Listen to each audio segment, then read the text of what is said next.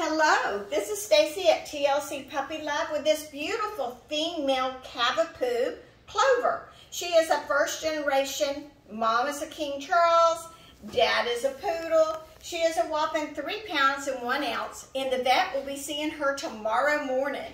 She is able to be picked up anytime tomorrow after 12 through Saturday 4/29. She is such a sweetheart. Look at that tail go. She is just happy as can be. You notice no barking. She's already learned barking is rude. Sleeping by herself the last 2 weeks, so no nighttime crying unless you change the way we do things. But if you do everything we say, you'll have a great puppy. Come here. Come here. Come on, Clover.